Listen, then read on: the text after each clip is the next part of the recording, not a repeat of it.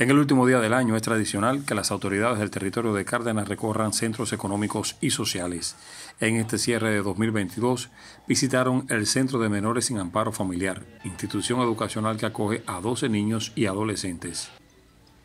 El Hospital Territorial Julio Aristegui Villamil fue el segundo punto de la visita para luego llegar a dos instituciones turísticas, los hoteles Mar del Sur y Sol Palmeras, centros que recibieron transformaciones con vistas a la temporada alta. Realizamos varias remodelaciones, además de las nuevas habitaciones del bloque exterior que están completamente renovadas, reciente una inversión, llevan más de un año de explotación.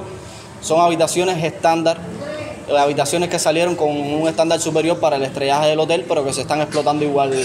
Son habitaciones recientemente remodeladas, nuevas completamente. Incluimos aquí el bar café, tenemos dos restaurantes especiales con reservación igual a la carta, un restaurante especializado en comida cubana, otro restaurante especializado en comida italiana, que se realiza la reservación por parte de todos los clientes con capacidad cada uno de los restaurantes de 20 personas. Sí, es un hotel con un alto índice de repitencia realmente y los clientes cuando vienen siempre dicen venimos por el personal. El personal aquí es el corazón, el alma del hotel es el personal.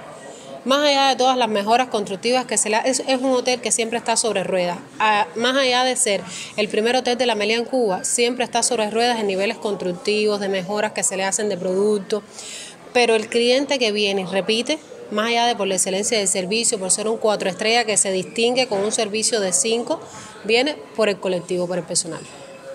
El recorrido incluyó el campamento de la construcción Pepito Tey, la sala de despacho de la empresa de perforación y extracción de petróleo del centro, donde se conoció del cumplimiento del plan de ventas de la empresa correspondiente a 2022 y luego tuvieron pormenores de las acciones que se realizan en la planta Energas. En cada uno de los centros, los dirigentes conocieron de las condiciones para esperar el nuevo año y de los compromisos para el recién iniciado.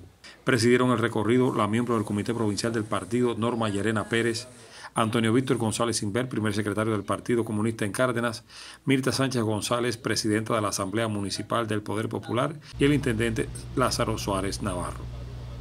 El camarógrafo José Antonio Armas y Alexei Maquintosh León, a acontecer.